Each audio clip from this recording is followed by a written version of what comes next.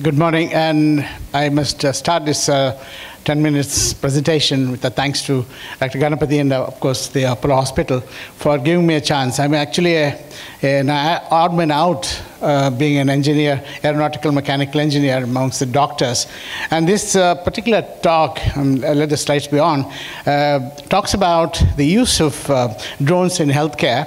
It is a small window, unlike what you've been talking about. You're trying to reach millions of people for healthcare, but this is something for an emergency for that small segment of people who want organs in a jiffy.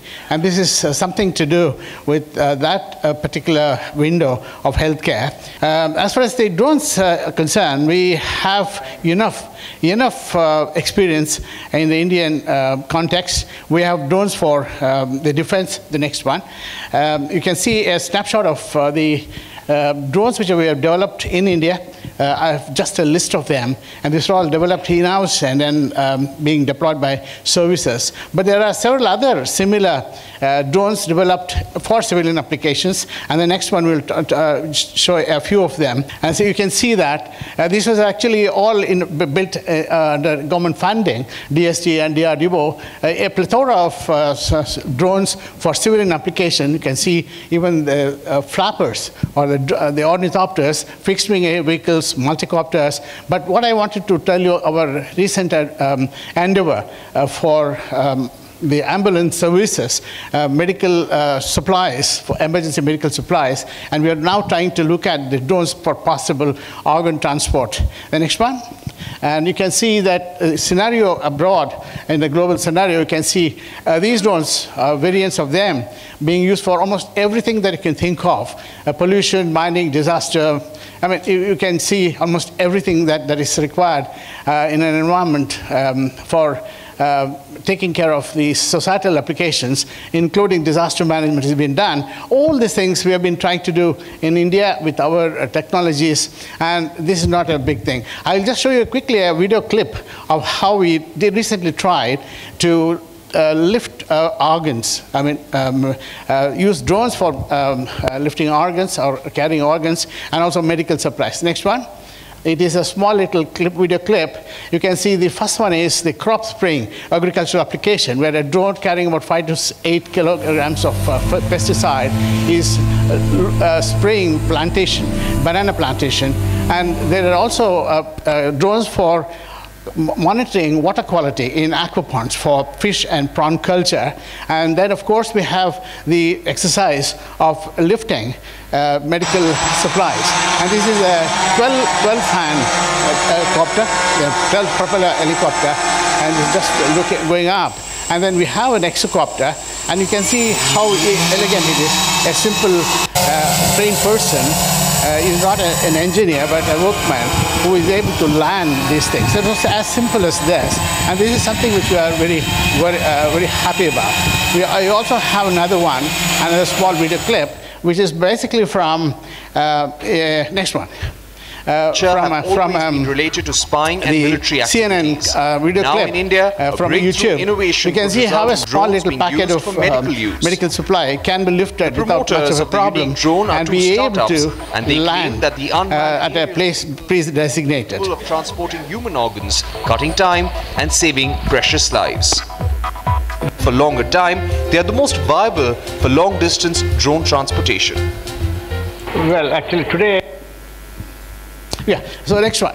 If you look at the scenario abroad, we have quite a few of these drone applications for organ transport. Australia, United States, and even many European countries trying to their best to make a big endeavor to look at this. This is the first example. The one at the bottom here, left here, is the Chinese attempt, and you can see it's a manned one, which means it can carry about 100 kilograms of payload, which is very good for an organ transport situation. And we also have the Canadian and European Cassidian Tannen helicopter, which can take, for example, 50 kilograms and about 50 kilogram payload and 180 kilometer of range, which is a good option, a viable proposal for organ transport. I can push this from Chennai to Vellore to Bangalore, and that is very easily done with this technology. And therefore, the next one. We have, therefore, our own attempt initiated. And these are the few examples. Apart from the payload, range, and endurance, we need to look at weather capability, safety, reliability, and more importantly, we need to look at the DGCA regulations that I think we need to have initiate a big dialogue. Next one. And you can see the limitation of the existing quadcopters or multicopters is the batteries. They don't allow you to fly more than 1 hour of endurance. But we have a novel concept coming up. We push this IC engine to drive generators, which will continuously energize the batteries. And I think there's no limit with reference to the range. And so this is what's happening. And this is not a novel idea. In fact, there is a Spanish vehicle, which is shown below, which is what we're trying to do. And therefore, in about a year's time, we should have an endurance of at least about 5 to 6 hours without much of a problem. Lifting about 25 to 40 kilograms is going to be indeed a reality. We also have technology which, with an helicopter, which is an unmanned helicopter. It's being attempted in defense establishments. We have developed this helicopter here or below, and these two experiences, I'm sure, should result in a dream helicopter which can do this organ lifting from one hospital to another one pretty soon. This is something important because vehicle is one issue, but what is important is the container. The organ container. Today we have a picnic box filled with ice. The heart is, for example, packed, is sanitized, and is transported from a simple picnic box or a plastic box. And there are variants of them, but this we need to be doing much better than this, because the heart in this container, I believe, it can last about 3 to 4 hours, but we need much more time. If you see the next slide, this is what we are trying to attempt. A 3-hour capable container, very lightweight, can be carried on a helicopter, the unmanned one. But what we are planning is a dream. If we can do this and miniaturize that system, there I was showing the right, it is actually an active heart. It is warm. It is supplied with blood pumped at the right temperature, and it is kept alive throughout the journey, and therefore it can last about 12 hours instead of 3 hours. It's a big dream. Some of you may not agree with me, but this is just happening on the ground, in the lab.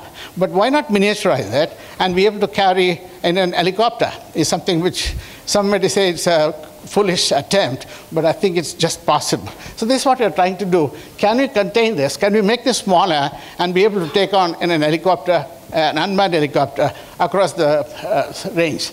And there are couple of issues, which is the IT-related issues, and we are trying to move much beyond visible range, and about 150 kilometers. And therefore, what happens if there's an obstacle? In an unknown territory, in an unknown ground, if you're flying, we need to be able to look at the obstacles, avoid them, and also we need, therefore, vision-based navigation. And if the GPS is denied for some reason, whether or you're flying through tunnels, for example, or between mountains, then we have a possible GPS denial. And therefore, we need to be tracking the route of this, see that visually at this station. And therefore, we also have to have emergency landing because we're carrying a precious cargo. We don't want to lose them. Patient is there in the other hospital waiting for, and therefore we need to make sure somehow it should be airlifted. And therefore, these are some of the issues. Therefore, there are 4 difficult areas to make these drones being able to operate, lift organs from one hospital to another one. Funding is not an issue, as long as it is possible. I mean, it is a viable proposal. But the cost of technology and operation should be minimized. It should be affordable. And this is something which we are trying to do. In my opinion, technology is not a big deal. Payload, range, endurance, control, and cost is possible because we have got the backup experience in the country. And therefore, that is not an issue. But the issue is logistics. We need to have trained pilots. We need to have people from the hospitals trained to run these machines. And we also have to have the mechanics, the medical technicians being able to handle these issues. One has to load it, one has to lift it, and unload it there and take it to the operation theater. And this is something which we need to do, and it's not impossible. If you have a mindset, we can always do. There is one catch in the whole thing.